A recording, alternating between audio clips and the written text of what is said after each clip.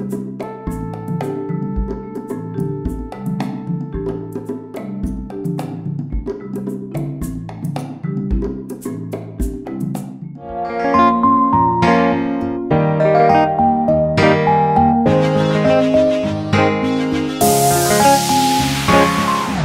my name is Kehinde Bankole and we are at Terra Culture where there's a private screening of Cluster the movie going on.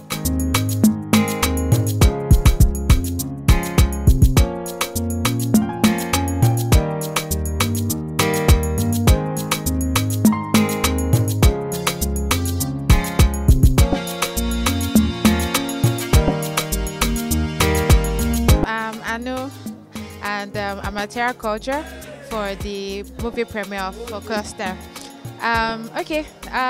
The movie was good, although I was chatting with somebody and said, is there going to be a part 2 on how we ended with Frank, I want you all the time and all that. But I think in all, the crew have done a good job. I mean, Chioma was the lead actress, and I think she did a good job in all. So of course, there's always room for improvement. But from what we've seen tonight, it means that there's prospects for us in Nigeria, and we need to encourage our own, basically. So nice one. There's workplace politics everywhere, but I think you really need to know how to play your game.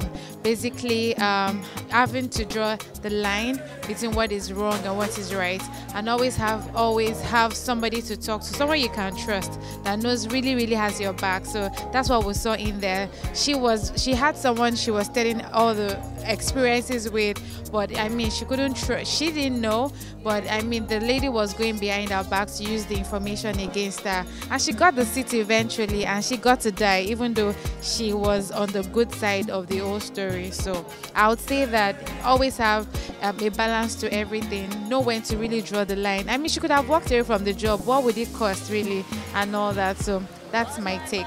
Yeah, the movie is actually very interesting. They did their very best. Actually, I learned a lot from the movie. A lot, like a lot. One, it should be reserved most times. Yeah, that's what I learned. I think it's an excellent movie. You know, the storyline is unique, unusual storyline.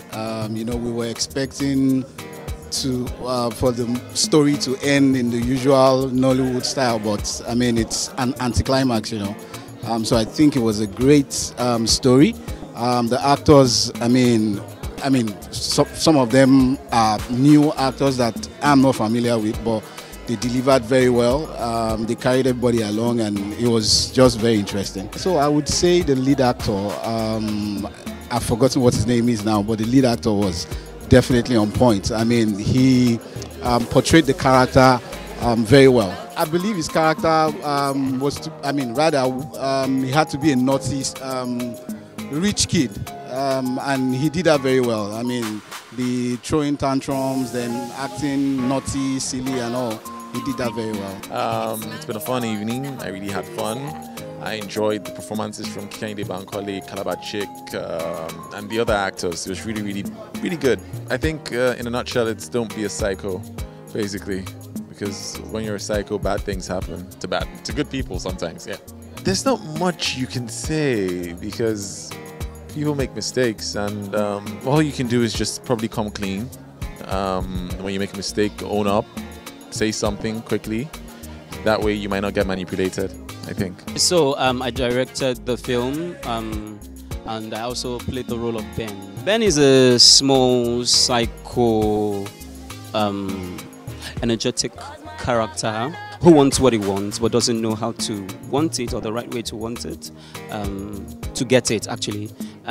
He's the son of a rich woman, influential woman, who spoiled, who wants to do nothing but enjoy. My advice to them is to understand that until when it rains, before the Okada man will know that he's not a millionaire.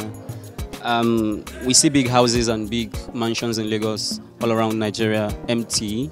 If you don't make do with what you have, your parents, if you're not sensible while they are alive, then you really can't do nothing when they are gone. And time, they say, will tell. The first thing that comes to my mind is hilarious. I had so many laughs. I had a lot of laughs. There were so many times I burst out laughing. It's funny, but then rooted in the funniness, so to say, are key life values and life lessons that, you know, we need to pay attention to.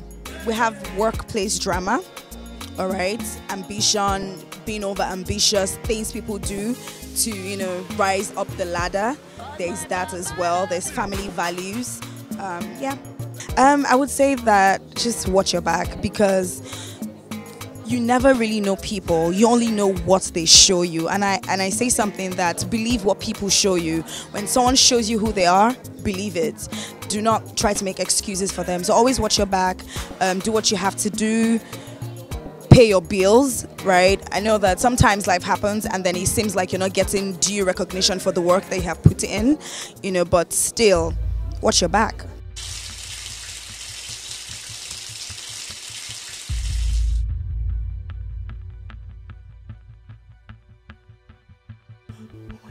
No! Oh my gosh, yes!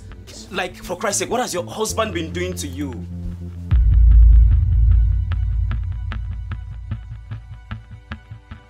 Pregnant, and then the baby pops out. Why are you saying it like it's a bad thing?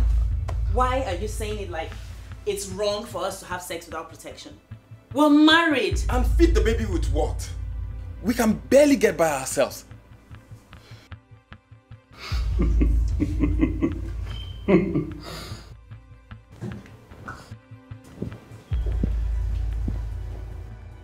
I promise you this. You will eventually come around. Ben, if you were not my son, I will throw you out in the street this minute. Get out! Get out, boys!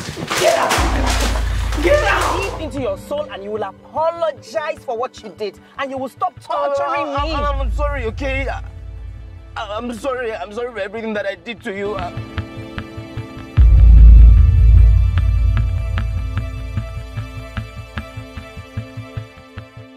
My role is a very sensitive role. It's a woman who was silent for a very long time, for too long a time actually. A woman who is strong, no doubt, but sometimes strength, you know, could pose as a problem. So I think particularly what happened to this woman is that her strength became an obstacle for her. Particularly the role played by Joshua Alabi, I think he has mental issues, but the parents don't know. It's very easy in Africa to overlook mental problem. You know, they just say, oh, he's just troubled, or he's just stressed, or he's just, you know, a little bit depressed. But actually, there are cases of mental issues that people are not paying attention to. And we saw what happened to him because of that. So I think he himself, you could see that he wanted to help himself, but he just couldn't help himself. I think somewhere underneath all that crush or whatever it was, or obsession, I think there was a very strong mental illness happening. So I think aside that, I know they would observe and they would notice, and I would like them to take it very importantly that there might be cases of mental illness, you know, involved. There might be a case rather of mental illness involved. Working on the movie was very beautiful with the rest of the cast and crew, because for real, everybody brought their A game. Everybody knew what the story was about and they wanted to deliver. Everybody was interesting, unique. I loved Steph Isuma, I loved Joshua Alabi, I loved Tunde Adegbola's character, I loved Auntie Tina Mba's character. She's my fave.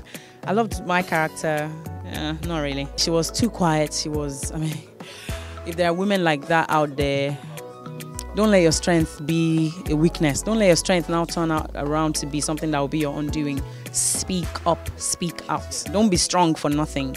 Yeah, so it was beautiful working with everyone. Actually, how do I start? I really love fashion. I like combining. Before now, I used to play dress up and all. And then later on, I started learning fashion designing. And later on, last year, I thought about costuming as well. I felt, oh, I could do this too. So I met with the producer, Tunde, and then he said, oh, let's try.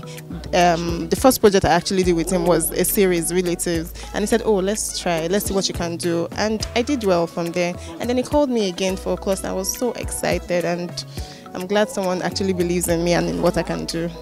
Wow, on set it was really, really fun because everybody worked like we were family, like we knew each other before the movie, before coming to set. It was really nice. Everybody was down to earth. Like, I didn't even have issues with any of the actors. They made my work so easy, and it was really nice. As Frank, I played a sloppy husband that wasn't really giving his wife all of the attention that she needed. They were having issues with sex, issues with making babies and having a family, and that led her to not be able to open up to her when some mistake happened when she went on a work trip. So this movie generally touches on obsession, and obsession is actually a mental illness, whether we like it or not. Yes, we have these people with us, but when you get obsessed, and we do get there sometimes, when you get obsessed about a particular thing, you just keep going back over and over, and it just doesn't make sense at the end of the day. And as you see, you might lose your life, or you might lose things that are really, really important to you in life. So that's where this movie has gone to bring this story out, just to show people how these things are. We are all greedy. But in anything in life, good or bad, there should be a limit to how far you want to go to get things. Just try and, yes, you can keep going back to it till you achieve it if it's something positive. But if it's negative, if you're going to rub off people the wrong way, just think about it. If somebody was doing it to you, what would you do? You understand? In the workplace, we also need to take it slow a little. People do all sorts, sleep with their bosses, sleep with people, to meet deadlines, to meet targets. Yes, I won't tell you how to do your job. I can only say, let's just tread gently, because we might be affecting people with these decisions that we make in our lives. My name is Tunde Adegbola. I am the producer of Cluster, and you're watching Trybe TV. Thank you.